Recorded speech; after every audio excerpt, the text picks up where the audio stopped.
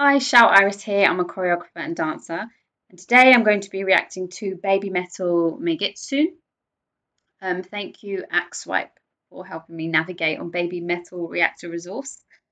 I have Anubis with me because I want him to listen to BABYMETAL before he enters his 2-week shedding stage where he just doesn't talk to me. Ready? Okay. Here we go. Hang on.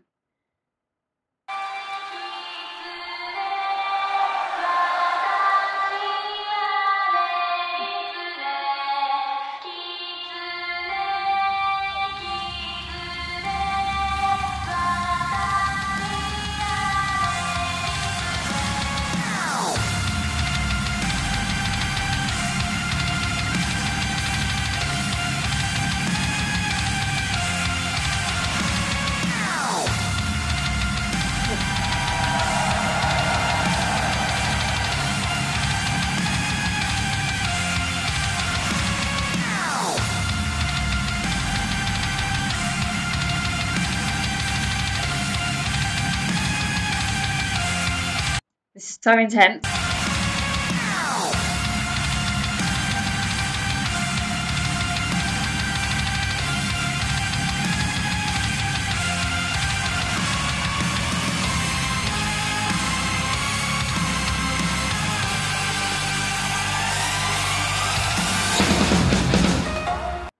That was amazing. I've just done some formation here. Hang on a second. Anubis, if you're going to distract me and you're not actually going to listen to BABYMETAL, you can go back inside your vivarium. Pay attention, darling. Okay. So here is some formation, which is like a starting position. Nice and clean.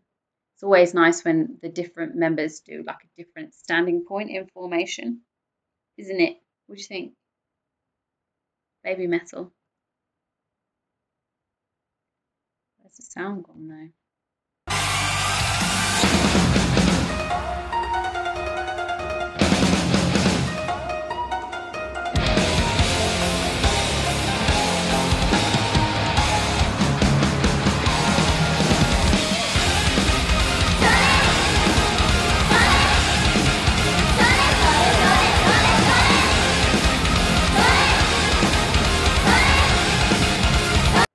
Do you know what I think if I see them do this again, then I think I'm correct. But some dancers and non-dancers have this thing in choreography where they use the same sequence of dance in every single song. And BABYMETAL have done this thing where they kind of jump up with like one knee and they bounce, then they jump, then they bounce and they jump. I've seen them do this in every song I've reacted to, and this is a technique in choreography that helps orchestrate rhythm. So if the sound is too loud for them and they're trying to find the beat, they're trying to get themselves in the rhythm of the choreography, there's like a go-to thing. Every dance will have like a go-to piece that can get them back in the rhythm. So if ever BABYMETAL feel like they can't get back into the flow of the choreography, or they can't hear on their earpiece because you know how the crowd sound at these kind of concerts, it's easy for them to find that rhythm if they do a specific dance move. And I feel like Mikiko has done this on purpose, because this is what I would do as a street choreographer. You've got to enable your dancers to get back into the fluidity of the rhythm, especially when you move them off beat or you get them to do dances off sequence or anything like that.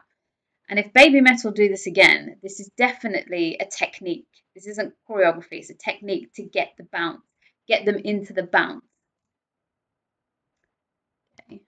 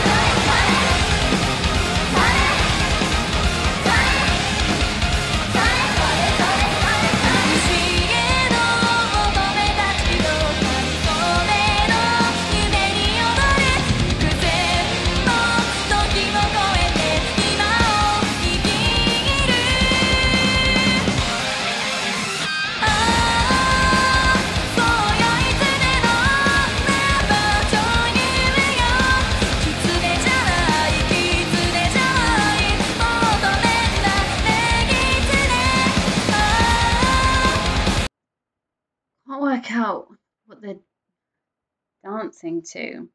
There's a soft drum in the back. Oops. There's a soft drum in the back that I feel like they're hitting. Basically, what the choreographer has done is generated their own beat count.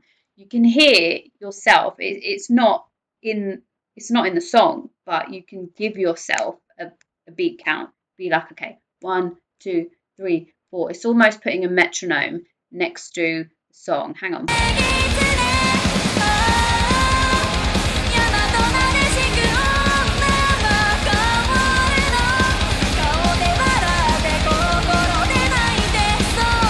So it's a 2x2 beat count that they're dancing to. So it's very quick. So it's very 1 2 1 2 1 2 1 2 1 2 1 2 1 2 1 2. And that's why I love rock music so much and like dancing to rock music. I don't know why choreographers don't do it more, to be honest, because you can generate your own beat count. You don't have to follow production beat. You can just make up a beat count and dance to it. So it gives you the freedom. Like BABYMETAL could slow down, they could speed up, and it would all make sense because there isn't anything that they're going by. So you hear the beat when you see how they're dancing, if that makes sense. Hang on.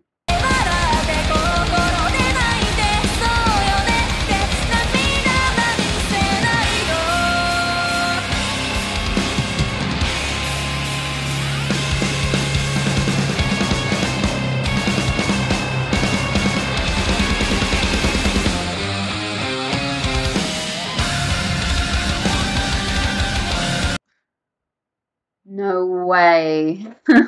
They're not dancing to Screamo. They do the impossible.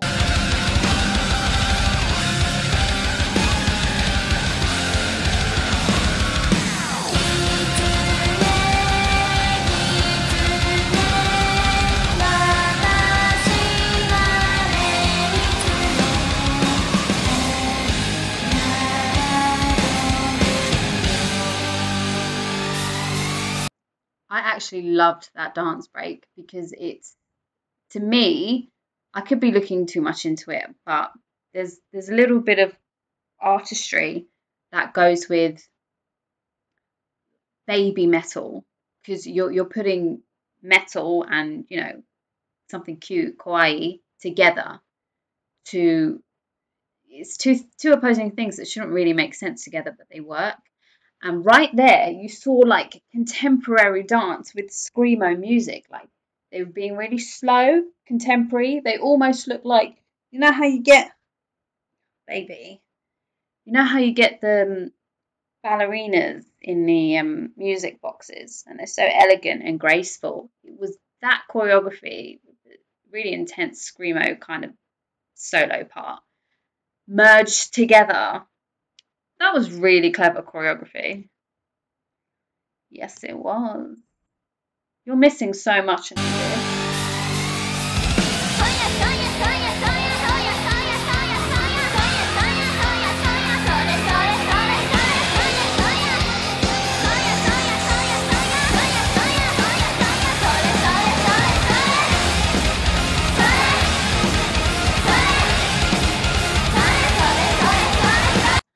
See, I feel like they're getting back into the bounce of things, especially with that sequence where it's slowed down a bit. They're just finding the rhythm again. I definitely think the choreographer's done that on purpose, created something to help them get back in the flow.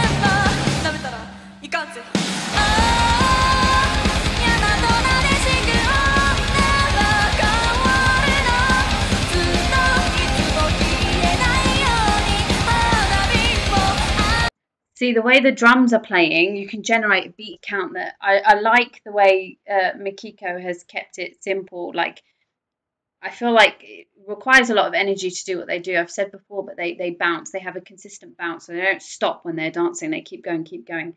So you don't want to take away too much of that energy, especially for Sue Metal because she's the one singing. But the way that that the drums were going in that kind of beat count, it's a very. I actually can't do it now because he's constricting me. Anubis, please, Mummy's working. Okay, right. He's on his. He's going to start shedding soon, so he'll become really antisocial. That's why he's having fun now. So it's very to work with the drum, you'd go really, really fast and you'd hit all these beats. And this in itself, it might not seem a lot, but it's actually taking a lot of my energy. And imagine like the whole body kind of, we call it jerking in dancing. So alongside those drums, you would be jerking if you wanted to hit those drums as though they were the beat. Now, to me, the way that I've seen Baby Metal, it wouldn't make sense. Like they need that slower pace.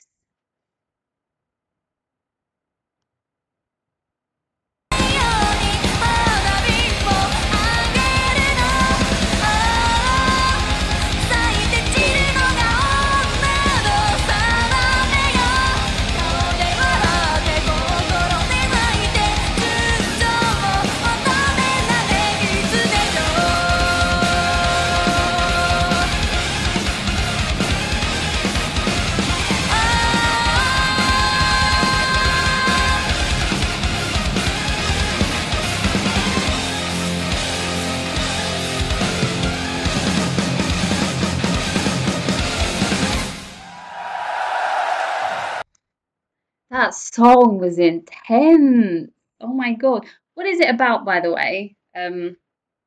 Yeah, I'm not going to subtitle it. I'm going to ask you, what is that song about? All right, Anubis, did you like Baby Metal? We're going to go now. Once again, I'm so grateful for Baby Metal Reactor Resource. So soul destroying when you go through a whole reaction and then YouTube blocks it. So yes, subscribe if you haven't, and we will see you on the next video. Have a good evening, everyone.